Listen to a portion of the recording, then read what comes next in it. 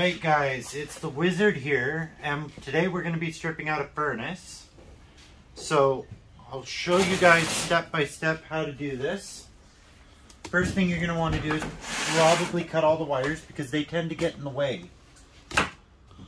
So you'll want a decent pair of wire cutters. And we'll get started on that right now.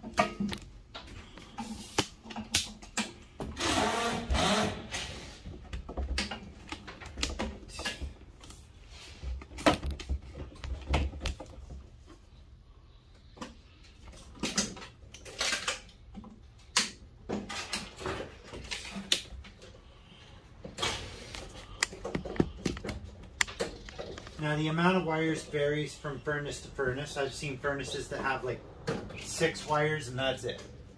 Oh, we're just going to rotate a little bit so that the camera can still see me.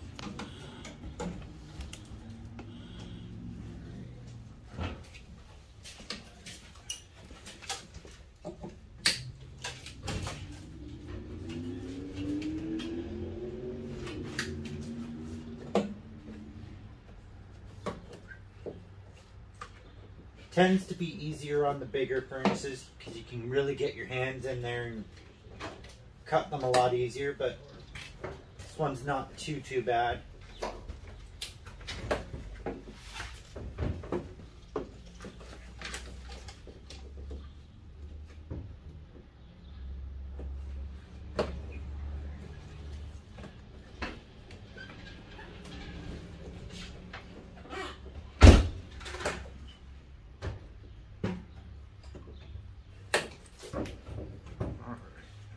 Gonna grab a bucket here real quick.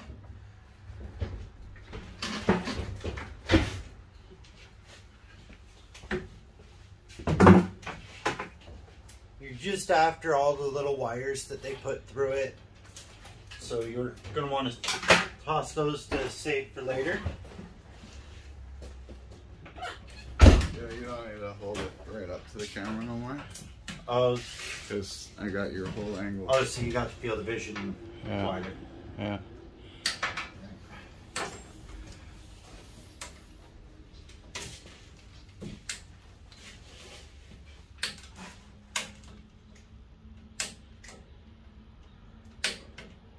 Cut all these wires. So guys, do us a favor while he's cutting all them wires off. Do us a favor, like, subscribe, leave a comment down below. And don't forget, we're on the road to 3,000 subscribers, guys. So each and every one of you guys that ring that bell will help us reach our goal. And yeah, do us another favor too. Down in the comments, if you think the Wizard is doing a good explanation of this video, and you guys like these types of videos, let us know down in the comments. Alright.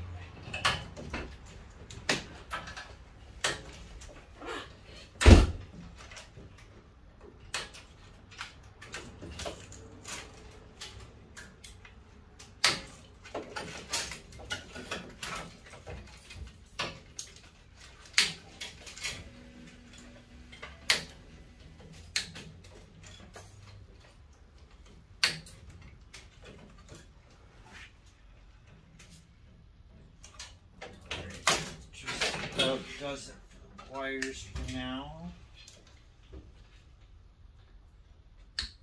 Maybe if I can cut them.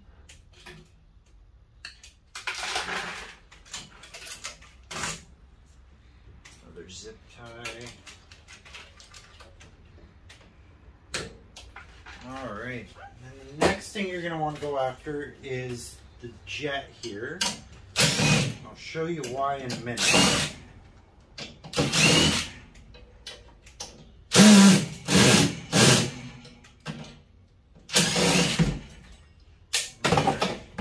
Now the reason we take these out is there are decent brass jets on it, and then you've got the cast aluminum base that's also got these copper solenoids in them. So we set these aside and process them at a later time.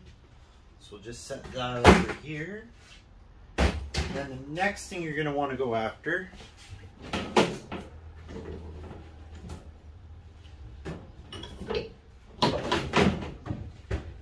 is of course the copper motor. And these are, in my opinion, these are the fun part of furnaces, because you get to use a little bit of persuasion.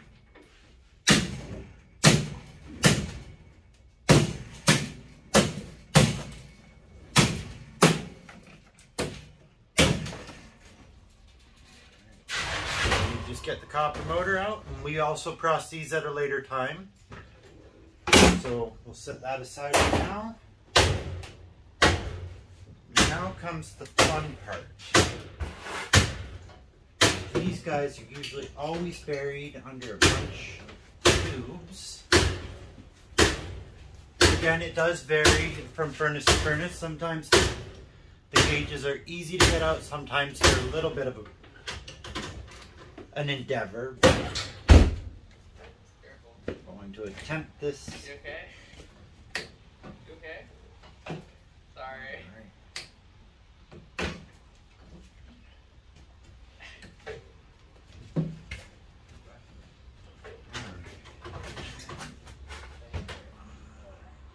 So we're just gonna get that guy out of there.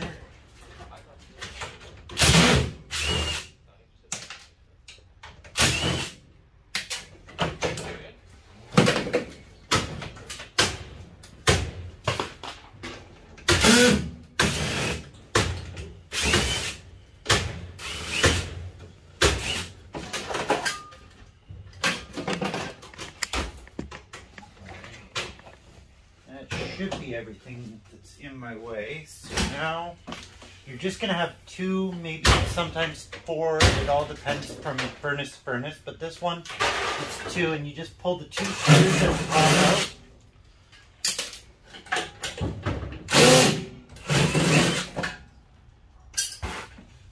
Set that over there, and then as long as there's no screws that want to hide on me.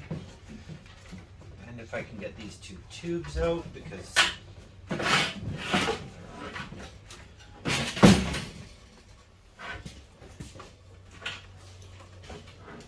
yeah, cut them on the other side, but didn't get them out like this. And this is where the second motor in here. You are going to have more wires to cut here.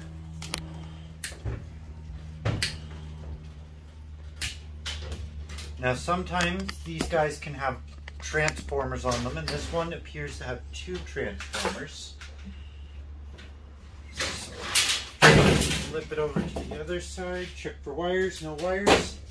Now typically we don't go after these circuit boards because they're just junk boards, but sometimes there are some boards on them that can be good. It all varies again to furnace.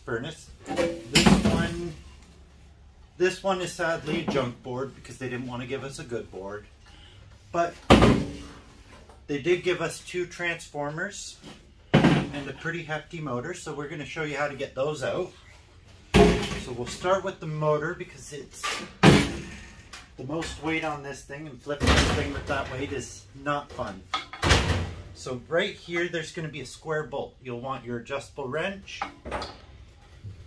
and you just pop that guy off, right like that. Hopefully this one shakes off easily too with the... It'll slide right out. I just showed you that it will. Yeah. Sometimes these guys like to be stubborn, and we really gotta shake them around a bunch. Alright, so I'm going to need the large bit for that.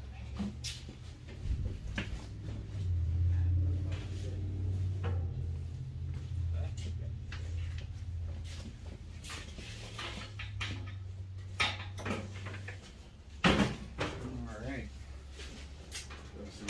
That's here for the other side.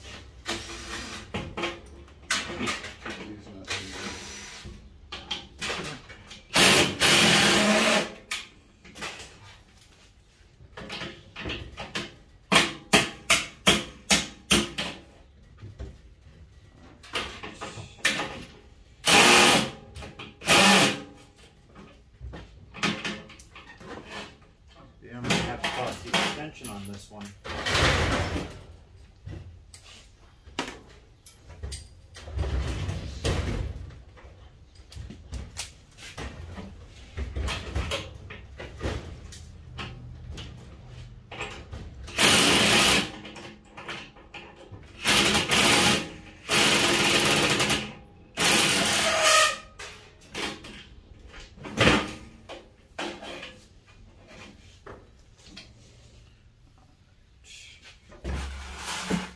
More to go.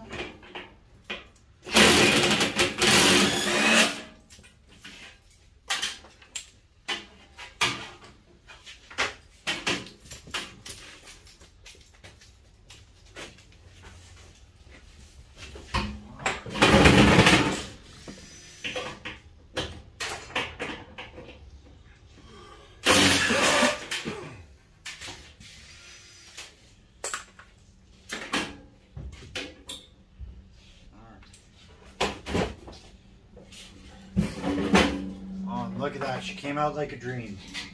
Love when they do that. Then, alright, so these ones are good. So for the transformers on here, it's usually just 2 to 4 bolts that are holding them in. And it seems that they're all the same size, which makes my job a little easier, but sometimes they tend to be 2 different sizes.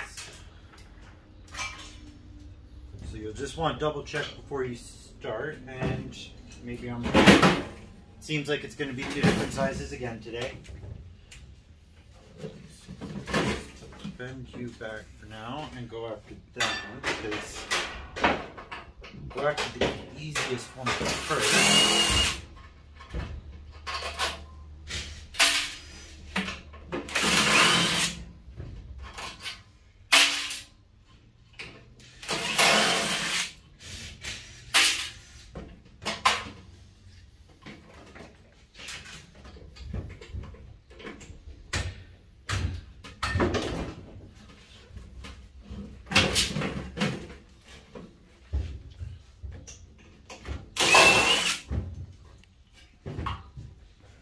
So as you can see, these are copper transformers.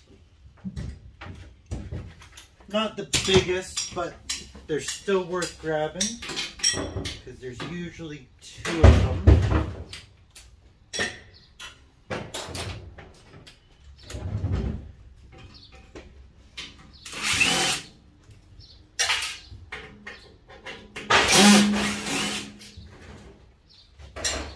These will be in a future video, and if I'm not mistaken, that's the future video I get to play with the machete. So, I'm really looking forward to that video. Pop this guy right back in where it came from.